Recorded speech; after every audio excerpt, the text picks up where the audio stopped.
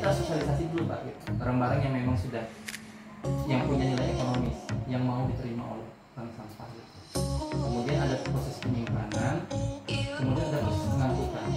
Nah, proses pengangkutan juga kita perlu.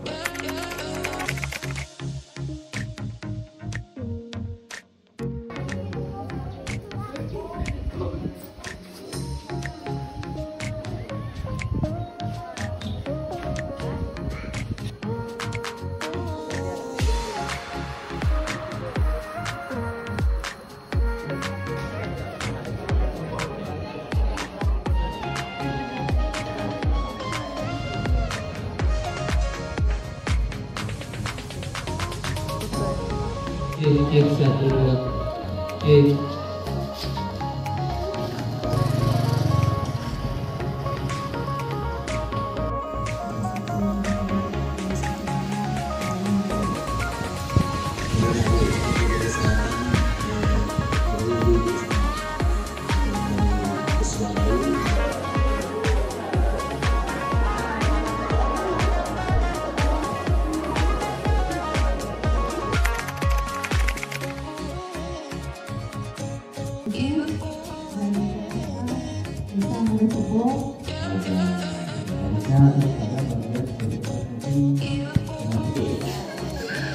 Yang sudah pilah-pilah tapi yang bukan organik ya.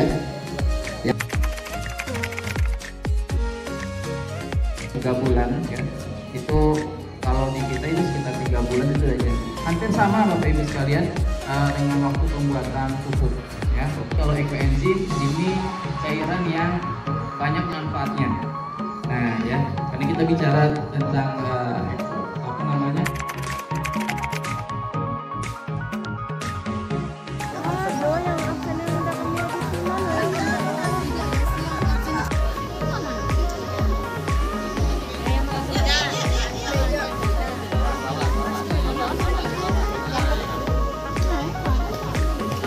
Suka bersih oleh Fakultas Kedokteran dan Ilmu Kesehatan Universitas Jambi di Desa Maro Sebo, Rabu 30 Agustus 2023 dimulai.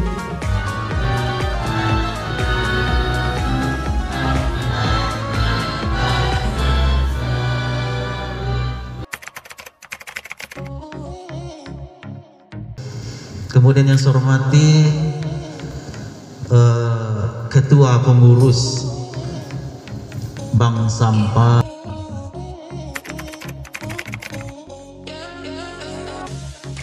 Assalamualaikum warahmatullahi wabarakatuh. Alhamdulillah rabbil alamin, wassalatu wassalamu ala asyrofil anbiya'i wal mursalin wa ala alihi.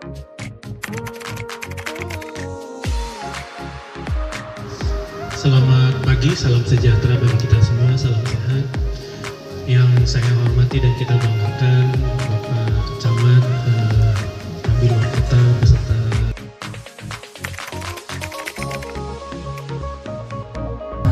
ibu-ibu dasar wisma yang nanti merupakan ujung tombak dari kegiatan ini.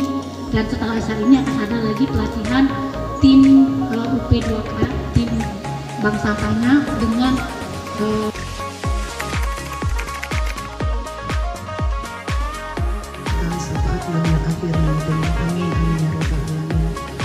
Yang terhormat dan kami banggakan hadir di tengah-tengah kita Bapak Ibu Dekan Fakultas Kedokteran. Itu luar biasa, Pak Camat di sini manage waktu, membagi waktu.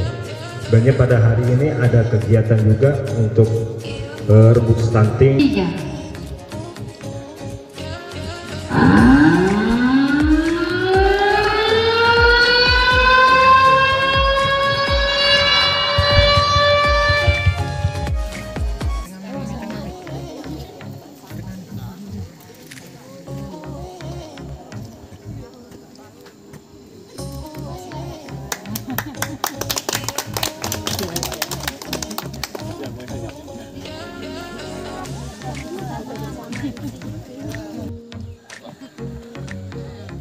Ya Bapak Ibu, lihat sini kamera. Bersihkan tutupnya itu bisa mencapai harganya 4.500 dan tertingginya 5.000. Nah ini perlu hati-hati Bu, orang yang sana Pak ya. Nah, terus ini kan saya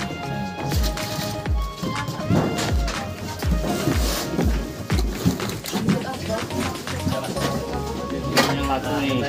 Tutupnya tuh Pak. Assalamualaikum warahmatullahi wabarakatuh. Saya Muhammad Rusli, Kepala Desa Maro Sebo, Kecamatan Jambi luar kota, Kabupaten Jambi.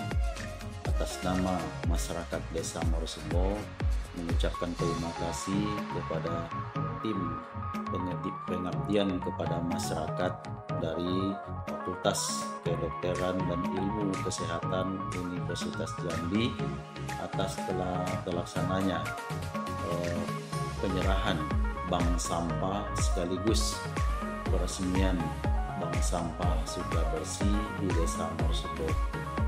Semoga kegiatan ini bermanfaat bagi Desa Maro Sebo dan menjadikan Desa Maro Sebo menjadi desa PHBS.